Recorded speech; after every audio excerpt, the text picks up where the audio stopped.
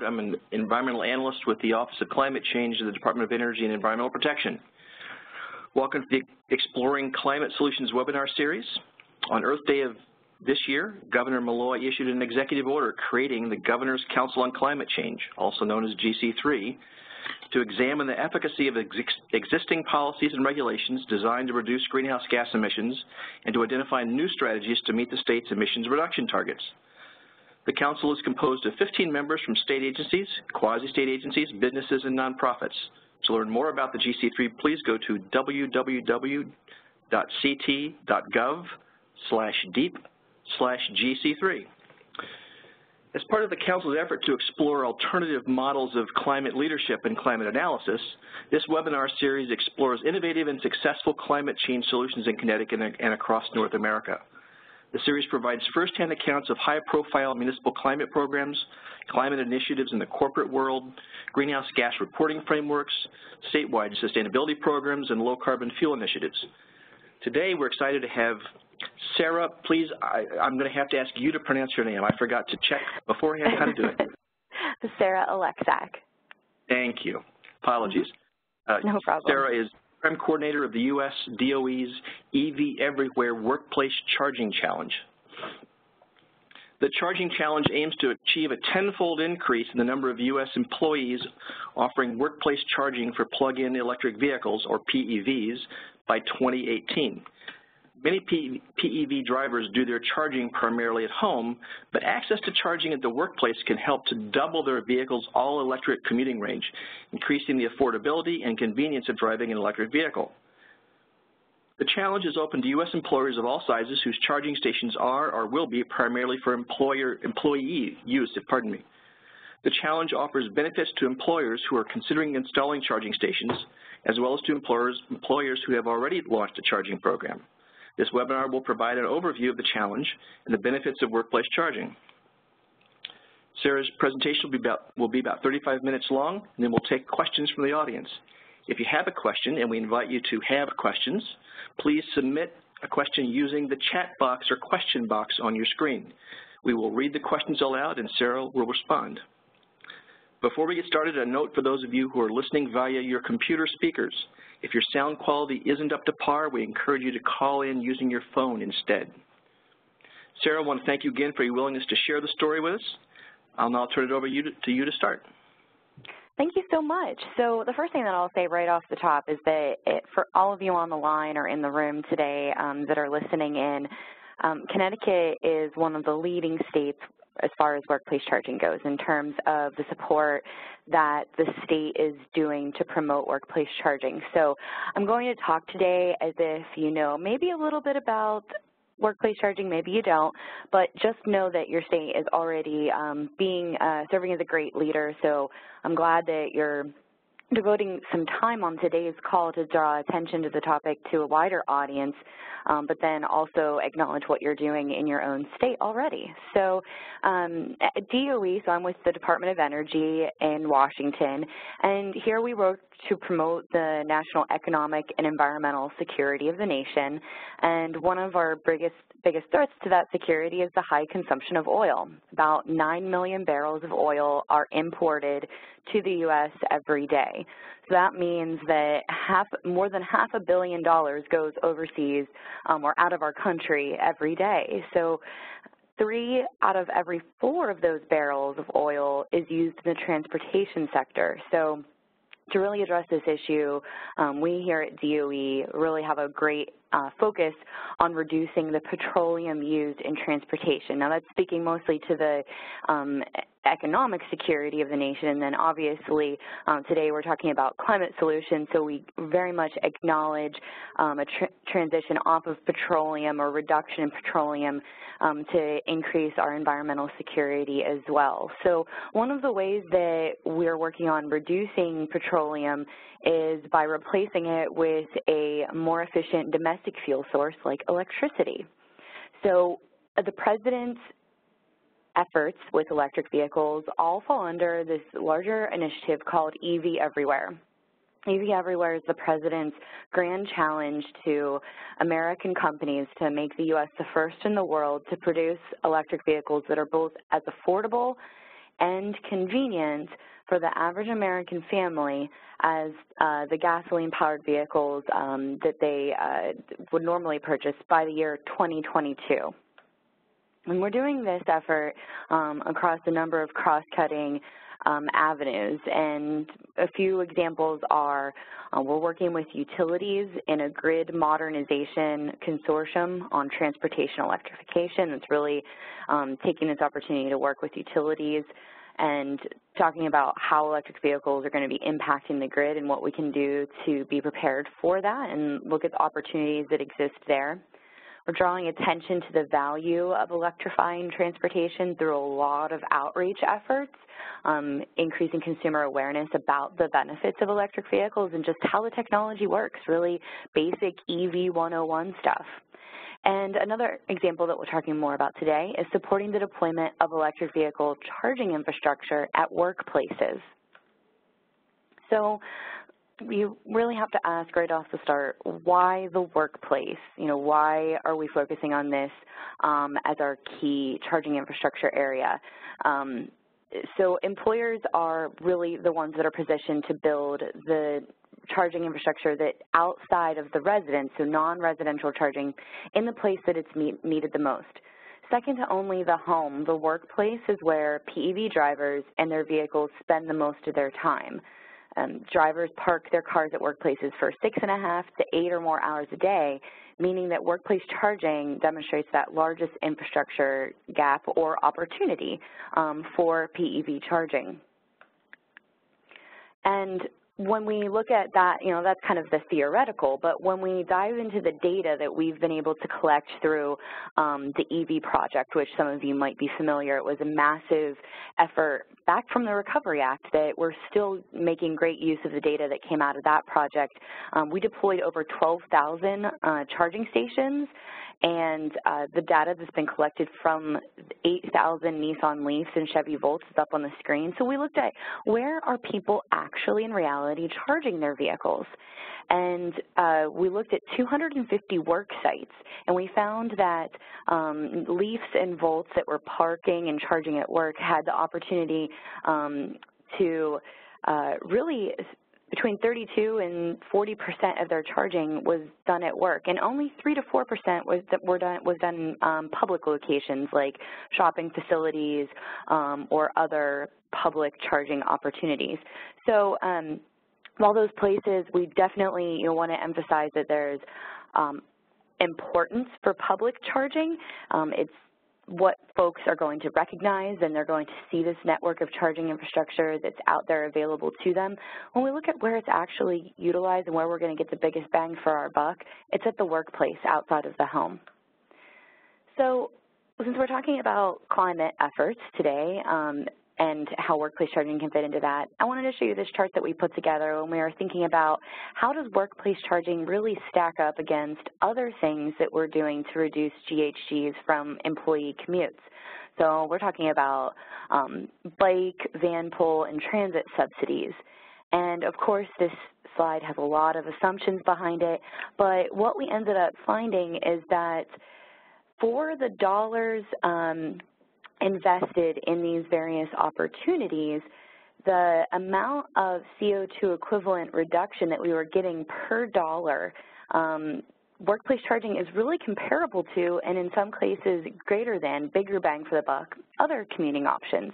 So this really helped kind of show that money being put into this area is having, it does have a great potential for GHG abatement compared to our normal transit subsidies.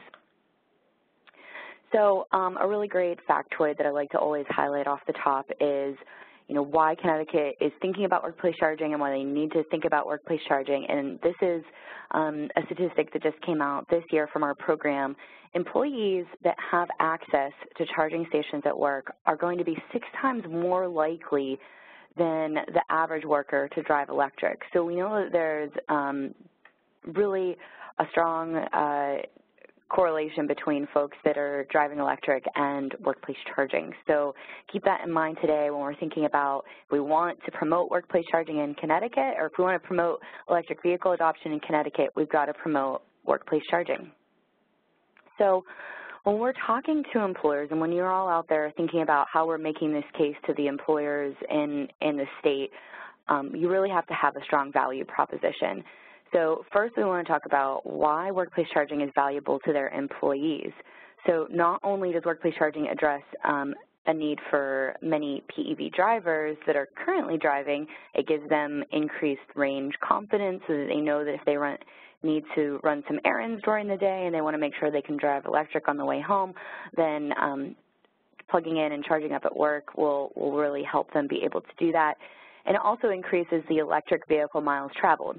If your employees are driving a Chevy Volt, for example, that has a gasoline hybrid engine with that battery, if they charge up during the workday, they don't need to kick on that gas engine for the ride home, and that helps them get a greater return on their investment that they made in that electric vehicle, and it's more electric vehicle miles traveled, so you're not burning that petroleum. And we call the workplace a second showroom. So the benefit for potential PEV drivers is that when they see their coworkers and their colleagues driving electric and plugging in, they start to talk to them about that new car that they're driving, how it's really working for them. It's people that are similar to them in terms of probably lifestyle, pay, their experiences, their commuting habits, and if it can work for them, then maybe this can actually work for me. And we've seen this time and time again that workplace charging is really impactful for folks that might not be as familiar with the technology, and they might start thinking more about how driving electric could work for them. So what is the value for employers when you're talking about workplace charging? It's not just employees who are really reaping the benefits of this. So here at the Department of Energy, we've collected the stories of over 250 employers that have workplace charging, and we found time and time again that the value proposition for workplace charging is really quite solid. So employers consistently characterize workplace charging as a valuable employee incentive, a win for sustainability efforts, and a signal of corporate leadership. So looking at how things shook out in an annual survey that we issued to these 250 employers, and I'll talk more about those employers later in the presentation, we found that 95% of employers are receiving positive feedback from their staff. Their staff are excited about the charging infrastructure, and they're really seeing it as a significant benefit for them. Collectively, these employers saved 1.7 million gallons of gasoline, 17 million pounds of GHG emissions over the past year. It's equal to removing 2,250 cars from U.S. roads. And lastly, 70% have noted that they're receiving recognition for their workplace charging efforts. They're either getting credit in sustainability programs, recognition programs, they're getting credit in local media, they're getting credit from local civic leaders about what they're doing by installing charging infrastructure and supporting their employees. And 60% of these employers are really acting as leaders, and they're acknowledging their role in their leadership role. They're stepping up and helping other employers in their industry and in their region with the development of their workplace charging programs. So let me tell you a little bit about our program here at the department, the Workplace Charging Challenge. As was mentioned earlier, we have a goal of getting 500 employers publicly committed to offering employee charging by 2018. So as of today, we have 257 employers, and we're about halfway through the program, so we're really on track, but we have a lot of work to do. I think we have a lot of momentum at the beginning, and we need to see that continue. These employers have over 600 work sites where they have charging infrastructure already installed. And at those 600 sites, they have over 5,500 charging stations accessible to 9,000 EV driving staff. So we're really excited to meet the halfway point of our program, and like I said, we've got a lot of work to do. So I'm going to tell you next a little bit about how our program is structured. So from the DOE side, the reason why we feel like we've been successful with this program is we've built it off of a voluntary partnership model. that has worked well for DOE in other areas like building efficiency. Some of you might be familiar with our Better Buildings program, and this program is really modeled off of that program. So for our part, DOE provides employers with technical assistance. We recognize their success, and we've established a network for best practice sharing. And employers who are willing to publicly commit to providing employee charging can join the challenge as a partner. So they voluntarily communicate their charging plans, and they share their progress with us by responding to that annual survey that I mentioned earlier that we get data out of. It's a really pretty basic survey, but it's a really good way for us to stay apprised of what's going on with workplace charging in the country. So employers that are interested in signing up as partners, they may be companies that organizations that already have charging or are looking to install charging in the future. There's no requirement on the number of charging stations. There just has to be at least one charging station. And another one of the criteria is that this is really focused towards employee charging. So those charging stations have to be installed with the main purpose of providing charging access to staff. So organizations that aren't involved in our program are restaurants, hotels, the like, that are offering charging more to customers and clients than their own staff. So here's just a snapshot, nice logo slide of the over 250 partners that we have. It ranges from large corporations to universities, small businesses, really all across the board. Workplace charging, there's not a one-size-fits-all approach, so each one of these organizations has a very different approach. And you'll see that there are also cities, states, counties as well that have signed on. So let's look at Connecticut. When we drill down into our partner map of what we have going on in Connecticut, you see Eastern Connecticut State, GE, GM, LeGrand, MetLife, the Hartford, and University of Connecticut all have charging infrastructure for employees in your state. So I want to take a minute just to spotlight a couple of these examples and what these partners are doing in your state. So first up is the Hartford, and I have to say that I have a soft spot for the Hartford because they were one of our really early partners, and they've been just fantastic in sharing their experiences and always willing to call into different webinars that we put on for other employers when we need folks to reach out to employers to talk about one-on-one with some of their experiences. The folks at the Hartford are always really willing to do that. In 2011, the Hartford installed 6 charging stations at campuses in Hartford, Simsbury, Windsor, and Windsor, Connecticut, for a total of 12 charging stations. The Hartford offers free charging for its employees, and they see workplace charging as an important part of their company's goal of a 20% GHG reductions between 2010 and 2017. So this is really, workplace charging is built into the Hartford sustainability strategy. Next up is Eastern Connecticut State.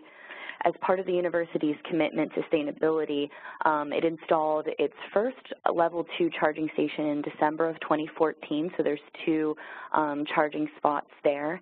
And it's located in the main parking garage of their campus, and the charging station's available also free for university employees and students and the public. So, this is an example where employees definitely have access to it, but it's also open to students as well. And that's a similar pattern that we're seeing at a lot of university campuses. And lastly, LeGrand, in alignment with their sustainability commitment, the company also has free EV charging to employees in support of their efforts to choose low-carbon transportation options.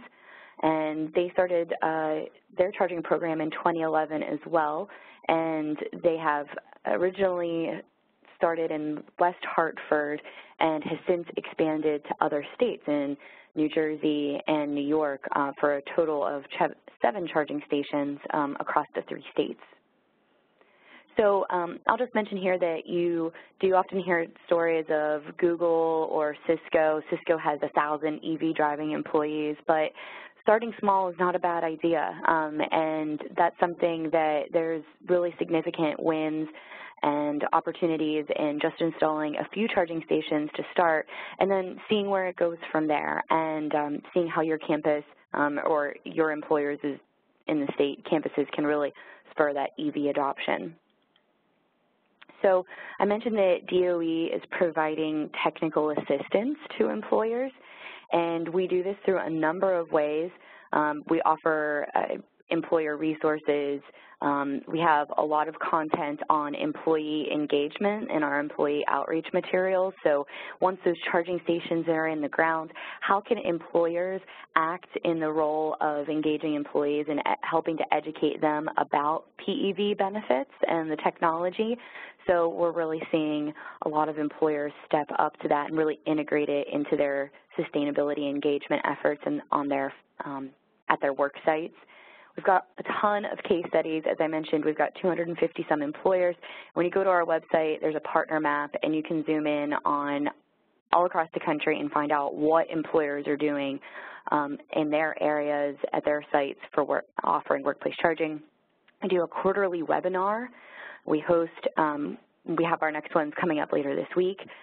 We support the various organizations in offering workshops. In fact, we just released a workshop sort of in a box toolkit on how folks can put on their own workshop to educate employers in their areas about the benefits of workplace charging, and all of that content is posted on our website. We do a quarterly newsletter, and then really a lot of our time is just one-on-one technical assistance with employers. We don't send people out to the field to visit work sites, but we field a lot of questions, and we help connect employers in our network so that they can talk to others about their experiences. Just highlight a couple examples when I talk about these technical resources.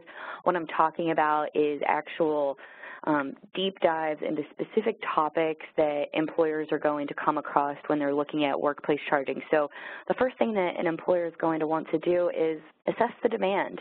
Maybe they have one employee who has said, really like to have some charging stations, or maybe they're on this call, or maybe they're, thinking about installing workplace charging. Well, one of the first things they can do is issue a survey to employees to find out how many employees do they have that are driving electric right now, and how many might be more interested in driving electric if workplace charging was installed. And from that, you can really have a data point to begin this process with. You very well might come back with no one drives electric and no one's interested, and that helps you really understand that maybe workplace charging isn't right for you. But we have a sample employee survey up on our website.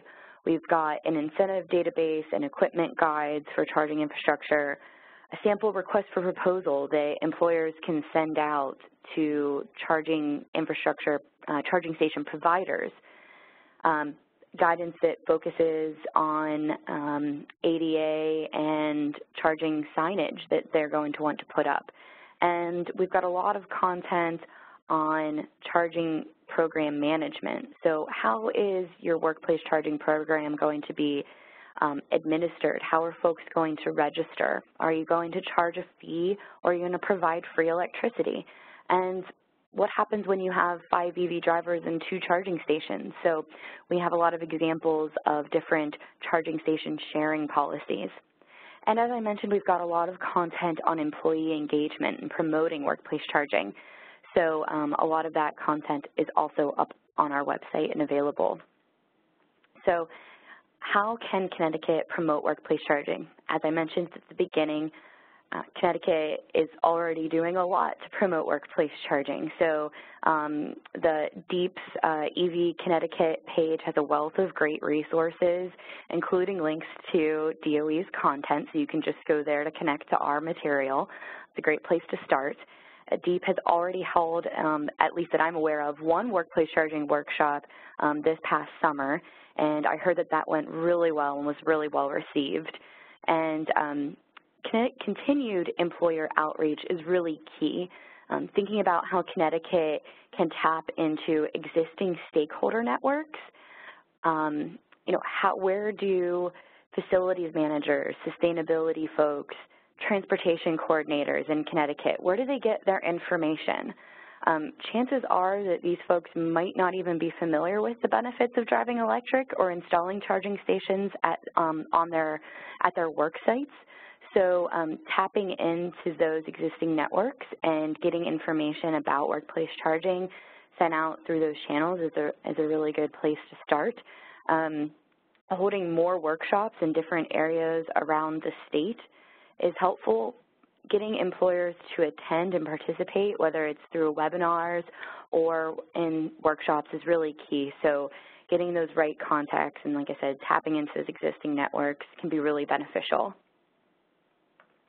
I'll also mention here that I know that Connecticut has an incentive for employers for workplace charging stations, which many states do not. So Connecticut is definitely very progressive in that department, and more information is available on this website that I have up on the screen, the Energy Environmental Protection EV Connecticut website.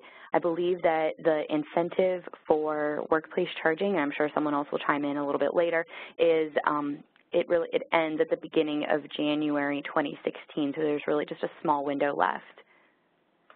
And with that, I'll end and open up, for questions that folks might have. If you haven't already typed them in, please do so now. I really appreciate the opportunity to talk about workplace charging to you all and raise the profile of workplace charging. That's really what we're after here, is showing this snowball effect that employers are out there offering workplace charging. Is not some futuristic idea, and that it's having a positive impact at many workplaces across the country. Hi, Sarah. Thank you so much. This is Carrie Ann Wright-Cato from the Climate Office. I'm the director here, and thank you so much for your presentation. I think this was really informative. We do have questions coming in, so I'll go ahead and read those aloud to you and have you respond. And to those on the line, go ahead and continue to send your questions in, and we'll get through as many as we can. It looks like we have plenty of time. So to start with, does DOE promote sourcing the electricity from renewable energy? That's a really good question, and something that we get asked a lot. What is the actual GHG benefit if you are, pumping in this electricity off of a dirty grid, and how do we know if it actually ends up being better or worse on the environment than burning petroleum? So to get to your question, we don't have a policy that states that employers should pair it with renewables or purchase renewable credits. However, what we do see is that many employers are doing that. They're acknowledging the amount of electricity that they're consuming, and then they're buying credits, or they are pairing it with solar at their facilities or other renewables at their facilities to make more of a net zero impact. But one thing that we're helping employers do is do some calculations with them and help point them to the right informational resources where they can find out what is the fuel mix, what's the carbon, the GHG emissions that they're getting from their local grid. How clean is their local electricity supply? That's something that many aren't exactly familiar with, so we kind of help them through that process and thinking about that. Obviously, up in the Pacific Northwest, you've got a lot of hydro up there, but when you look at other states, it is certainly different, so they need to be weighing those options. Great, thank you. And then just to the end of the slides there, you mentioned Connecticut. Connecticut does have some funding for public workplace charging stations. The current amount of funding is from the Regional Greenhouse Gas Initiative, and depending on how many applications come in that utilize that funding, there will probably be another round, with funding availability. And with that, the question, the follow-up that is there federal funding for charging stations? It's a good question. There used to be. There currently is not. And when I say this, I should mention I'm talking about workplace charging stations, but that's also true for residential. There used to be a credit available for that. There is some measures being discussed on the Hill right now, and we're watching those closely to find out whether or not they will pass in 2016. So there is a possibility, the conversation is on the table over there, and we'll see that if it does go through, there's a lot of backing for that incentive. So we will be really putting the word out if that incentive does become available at the federal level. There is still federal funding for incentives for the purchase of electric vehicles, however, so we're glad to say that that still is available. Great, and I actually want to point out that there's Connecticut funding for the purchase of electric vehicles. If you're not familiar with what those incentives are, we encourage you to go to the website that Sarah showed you earlier, the EV Connecticut cheaper website. It outlines which vehicles would receive different levels of funding. Yeah, definitely check that out. A few more questions here. Does a company or organization have to be a certain size to participate, like X number, at least 500 employees or something along those lines? Yeah, no, we have employers that are as small as a staff of like 5 or 10, and then we have giant corporations, so there's really no size restrictions. And we're seeing some of the most exciting stuff out of the small businesses, and I think a lot of times the reason for that is that it's a personal passion for the owners of those small businesses, and they know that they're having such an impact on their employees. In the vast majority of cases, they're the ones that are driving electric, and then they're helping their employees as well. And that kind of is one interesting thing to point out, is that a lot of employers are offering an employee incentive for driving electric. They're offering $300, $500, $1,000 for employees that choose to buy an electric vehicle. Some of them are offering special loan rates through their organization's credit union. And they're doing other things like that to help incentivize their employees' purchase of an electric vehicle. So that's been really interesting to watch over time, the different employers that are doing that. Okay, great. What type of charging station are you seeing installed most frequently? Level 1, level 2, fast charge? It's a really good question. We have a webinar later this week on the release of our progress update, our mid-program review. And one of the questions that we asked employers was, just that, what level charging station are you installing? I don't have the stat in front of me from this year, but I can tell you that last year, well, I can pretty much off the cuff say that overwhelmingly we are seeing employers install level 2 stations. However, we advocate, or I shouldn't say we don't advocate for anything, but we educate employers on the benefits of level 1 and level 2. So for folks that are on the call that might not be familiar with the charging stations, 240 volt is what we're looking at with a level 2. Level 1 is 120 volt, and it's like your regular wall outlets.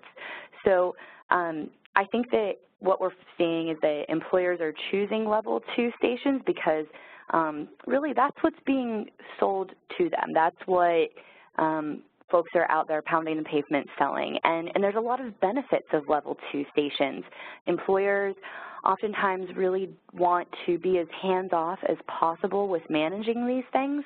They don't want to have to deal with collecting a fee. They want a readout of how much electricity was consumed, and they want to know what is their, GHG reduction impact. They want that, they want that app to come up on their screen and be able to show them all of this. They want a message to be able to be sent out to employees to let them know when a station's free. So there's a lot of benefits that come with a smart level 2 charging station that can help folks with that.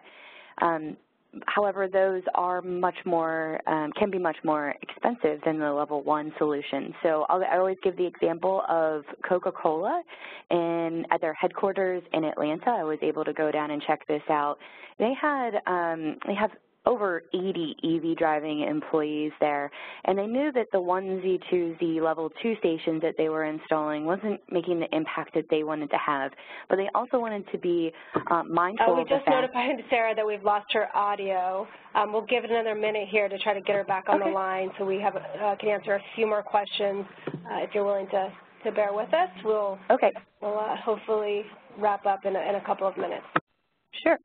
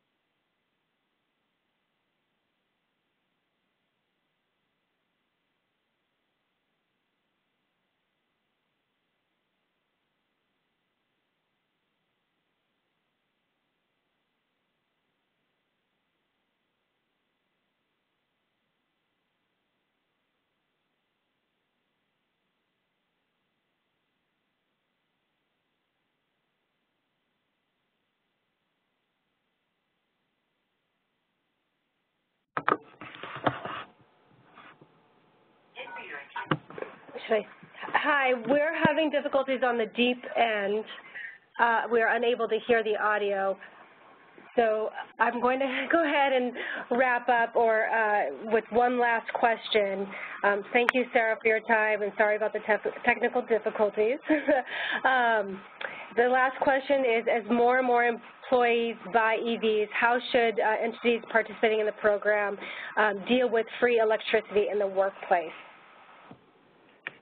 Hey, sure, that's a really great question. This is Sarah again, and so right now there's about 80% of employers are offering free electricity that are part of our program, and only 20% are charging a fee. And we're really watching to see if that changes over time, because we think that the addition of a fee will be something that can impact the sharing of electric vehicles and prioritizing for the folks that need to plug in at work the most, and allowing them to have access to those charging stations.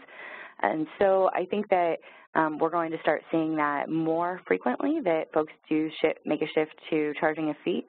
But in areas where employers are really looking to incentivize, and if there's not a lot of EV driving employees, offering free electricity to their staff is a really great benefit that they can provide to them.